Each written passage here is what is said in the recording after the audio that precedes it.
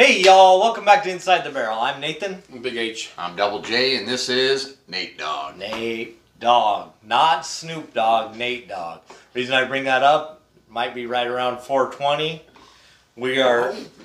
We're trying to appeal to our friends that don't like to drink. I was scrolling through the internet. Do we have those types of friends? I don't know. Do we have I don't know any of them.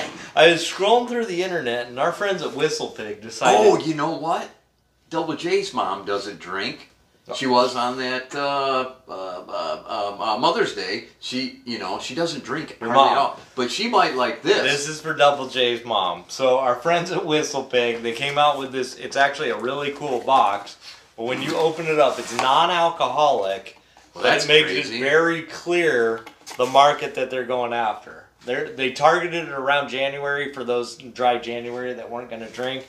But you actually get Cannabis infused non-alcoholic rye whiskey in a old-fashioned mix. So they take... It's too much. There's a lot going on here, isn't there? And I'm unboxing. I mean, like I've done unboxing. You just contradicted yourself like 4 times. Okay, clarify for me. Well, you said, okay, so first of all, you said it's a rye, non-whiskey. Yeah. But it's alcohol-free. Yeah. But cannabis infused. Yeah. How can it be a whiskey if it doesn't have a... Not psychedelic. Yeah. It's all of those things. The only thing I understood was maple syrup. Oh. But it is... Oh, wow. Brand new bottle. It's nice. So, all right. We're going to pour... I can pour heavy for you here. We actually got our new Inside the Barrel glasses that we're using here. And it's an old-fashioned mix. We probably should have thrown some cherries on Big there. H doesn't need that much. Wait until you get a nose of that one. Oh, my goodness. Wow. Whoa. Double J's mom will love this. I haven't smelled this since high school. Oh, I did the other day when I Wow. drove past one of the exits. Oh, yeah. Ooh. So it's actually, so it is cannabis grown in whiskey barrel, and they take the terpenes and they put it into this non-alcoholic whiskey. Yeah, I don't think I like terpenes. Mmm. Taint dry old-fashioned. I don't know. It's refreshing. 100% rye, non-whiskey, barrel-aged in maple syrup, Yeah, I'm not getting any and maple. cannabis terpenes. I'm just not feeling it, but okay. Oh, Vermont grown. Cannabis. Yeah, Vermont grown.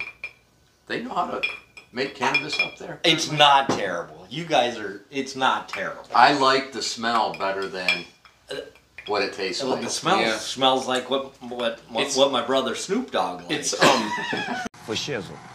I don't know it's alcohol free. If you wouldn't have told me it was alcohol free, I don't know if I would have guessed that. But it doesn't have a very strong No, taste to it. no, it's like an iced tea almost. It almost does taste like iced tea. It tastes really watered down too. And like the tannins that you get from like an iced tea every once in a while, that's what those terpenes kind of feel like.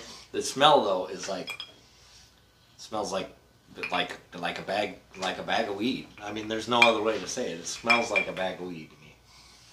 Yeah, I would say that. I look for a little bit more alcohol in my drink, so for me, it is definitely not going in my rotation.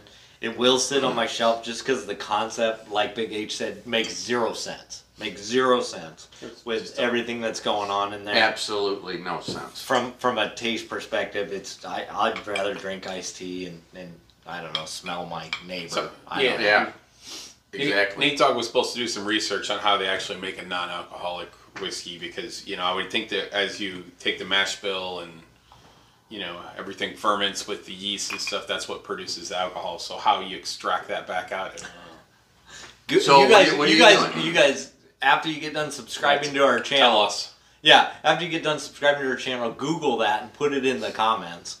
But otherwise, I think I spent $50 on this thing. Oh my lord. Had it shipped to the house. It makes a fun episode. It looks cool. It looks but- cool. Terpenes.